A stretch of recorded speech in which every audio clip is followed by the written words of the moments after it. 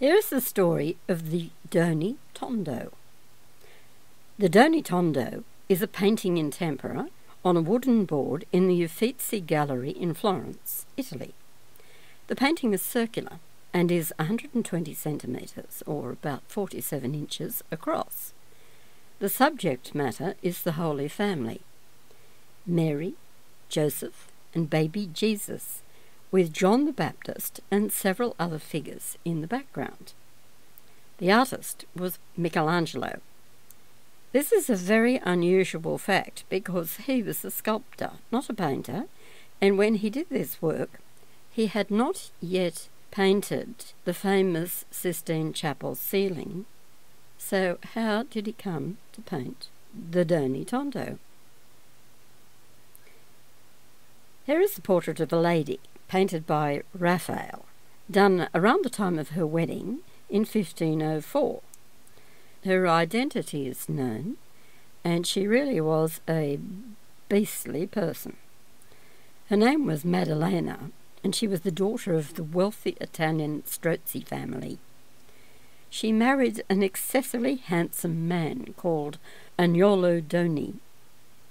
He was the sort of man who was always staring at women's cleavages, but there was a good reason for this.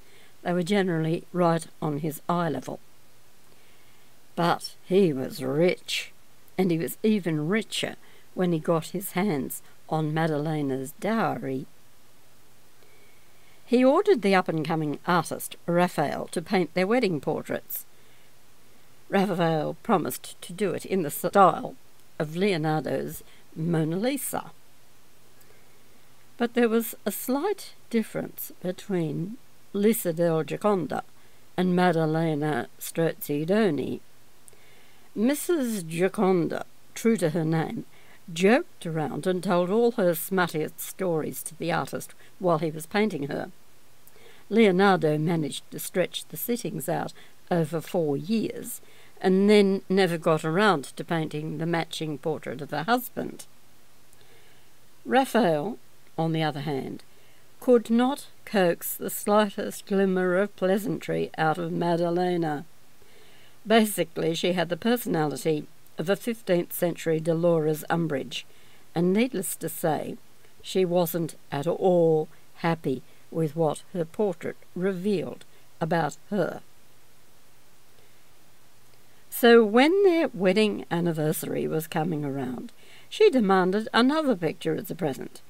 She didn't want Raphael to paint another portrait, not under any circumstance. So she nagged at her husband to get that sculptor chap who was working for that revered Pope Julius. Her husband, trying anything to keep her quiet and happy under any circumstance, broached the matter with Michelangelo over a glass of Montepulciano Rosso in a bar at Trastevere. Predictably, Michelangelo just looked at him and didn't even answer. Agnolo knew that he would hear about it when he returned to Florence. He mentioned a sum of money that the artist could hardly refuse. Michelangelo gave a grunt and said he would paint a Tondo of the Holy Family. A Tondo is a round painting. If he was going to do it at all, then it had to be a challenge, didn't it? So he did it, and it sat there in his studio until Agnolo came to see it, and it was a very odd painting indeed. Agnolo wasn't at all sure Maddalena would be happy, and he said so. He went home to speak to her about it. Now, in the meantime, news of Michelangelo's painting had circulated. He hadn't actually painted a picture on panel since he was an apprentice, so his doing so was an exciting event in the art world. By the time that Agnolo returned, Michelangelo had received several offers.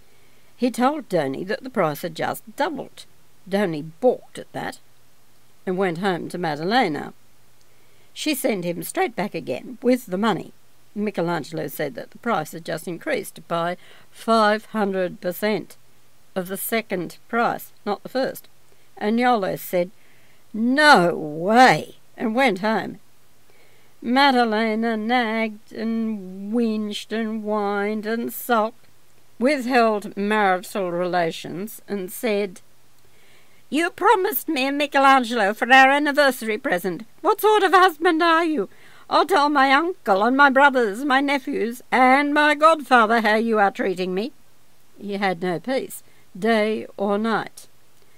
And that is how Agnolo Doni came to pay Michelangelo more for the circular painting 40 inches across than the renowned master was paid for 5 years' work on the ceiling of the Sistine Chapel. At least, this is the way the story goes.